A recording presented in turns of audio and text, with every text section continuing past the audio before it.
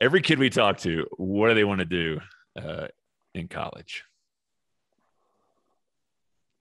Play at Duke in Kentucky. Yeah, it play D1, right? That's probably 98% of the kids that reach out to us want to play D1.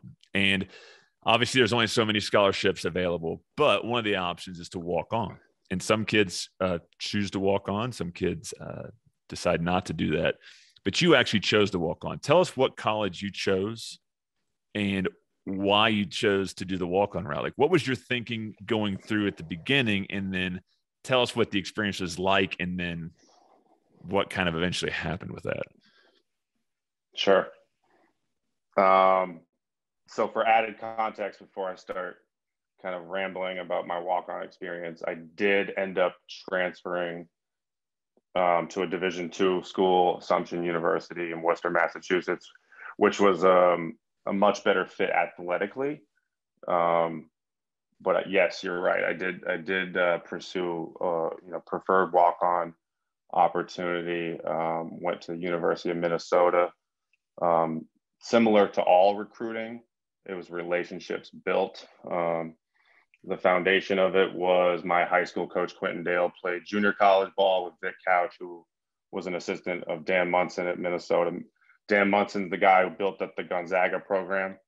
He, the opportunity to coach in the Big Ten, I think at the time was a very lucrative upgrade. Now Gonzaga is a whole nother beast, right?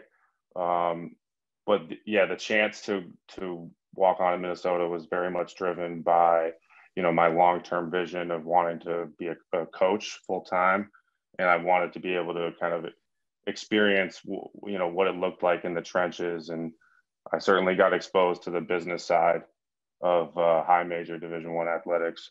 And we were able to play in the NCAA tournament. I was a hell of a scout team player, Cory.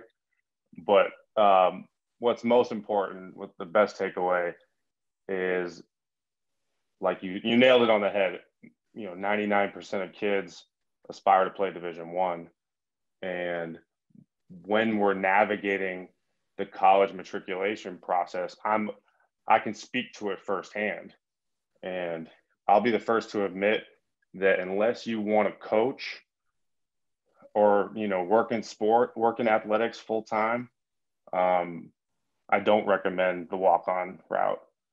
And I try to scare kids away. So almost similar to Charlie Brock at Springfield College, who tried to scare me away from coaching college basketball. It's like, listen, this is ugly. This is nasty. Unless you really, really love it and this is what you want to do, I prefer if you pursue, other options. So, yeah, I try to share my story with every kid that kind of goes through that process. I believe that being an impact player at a smaller college is a much better experience for most kids, but all kids are different, right, Cory? But they are all different. But what specifically, you being a walk-on, did you not like? Was it you're going to spend all this time and effort and bandwidth to never step on the court? Was that the main thing, or did you need more playing time? I mean, what was the thing? Because you got there, you're probably excited, and then reality starts setting in. What was the moment where you're like, you know what? I don't think this is for me. Do you remember? It was a combination of factors for me. I was certainly grateful to be on a team that played the NCAA tournament.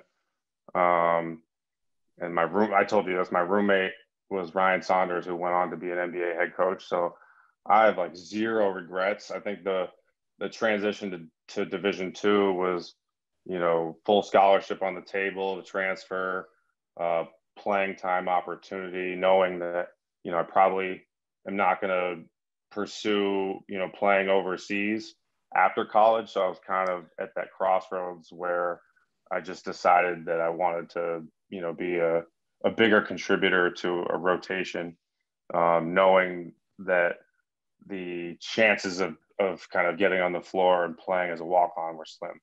Yeah.